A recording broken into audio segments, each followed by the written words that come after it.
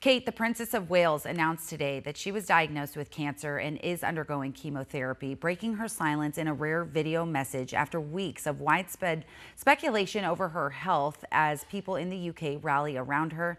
12 News journalist Mark Curtis is live in the newsroom for us with what's next for the royal family. Mark? Rachel, it's been a rough couple of years for the royal family. Princess Kate said today that she's in the early stages of preventative chemotherapy. Now, this comes after the princess underwent surgery in January for what doctors believed was a non-malignant abdominal condition. Further testing after the operation revealed the presence of an unspecified form of cancer. She said the news came as a complete shock and that she and Prince William needed time to process it for the sake of their young family. As you can imagine, this has taken time. It has taken me time to recover from major surgery in order to start my treatment. But most importantly, it has taken us time to explain everything to George, Charlotte and Louis in a way that's appropriate for them and to reassure them that I'm going to be okay. As I've said to them, I am well and getting stronger every day by focusing on the things that will help me heal.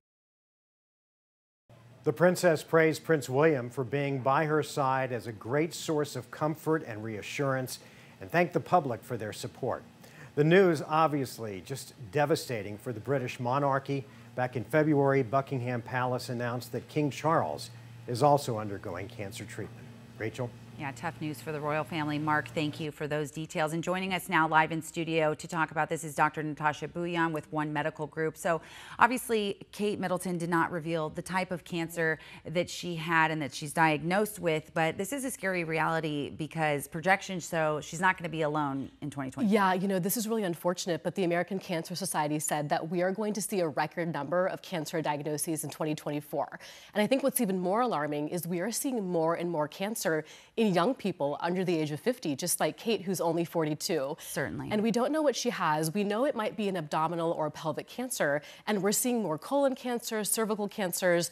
And so what I encourage my patients is don't ignore any signs if you have any new symptoms. So, yeah. Right, because we say early detection is so important. So what are the signs and symptoms people can be looking for? Yeah, they can often be vague. So it might be that people are feeling full early. They might have changes in bowel movements. They might have some gas or bloating, even minor weight loss. And all of these signs, they're easy to just write off and they're easy to say nothing's going on. But I tell people, even if you have something minor, like nausea, something new for you, check in with your doctor because it might be nothing, but it could be something more serious like cancer. Certainly, and no one knows your body and the way you operate more than you do. So, you know, take that jump if you do see something different. We know it's Colon Cancer Awareness Month as well. So, you had mentioned that beauty influencer Jessica Pettaway died this week, age 36, and it was from cervical cancer. So again, what can women especially be doing and asking their gynecologist when they're going in for those annual exams? And that was just so devastating because nobody in this country should die of cervical cancer. There are ways to prevent it. There are ways to treat it. I tell everyone, make sure you are going in for your annual exam. Make sure for women you are getting your pap smear, making sure we're doing things like getting our breast cancer screenings as well. And then the HPV vaccine. This is so key. It can actually help prevent cancers. And there's studies that show people who've gotten the HPV vaccine, there are rates of no cancers in them. So I think the number one thing is go in, see your doctor, make sure you stay on top of your screening. And the colon cancer age for screening is now age 45.